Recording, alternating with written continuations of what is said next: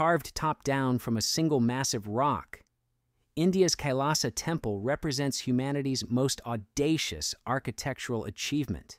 In the 8th century, builders started at the top of a basalt cliff and chiseled downward, removing over 400,000 tons of stone without modern tools to create a structure 3 times larger than the Parthenon.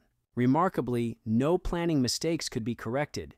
One error would have ruined the entire mountain, yet the finished temple showcases perfectly balanced proportions and intricate details covering every surface. Thousands of laborers worked for nearly 2 decades, essentially revealing the temple hidden within solid rock by carving away everything that wasn't part of the final design. Even modern engineers remain baffled by how ancient craftsmen achieved such precision using only hammers, chisels, and their own vision.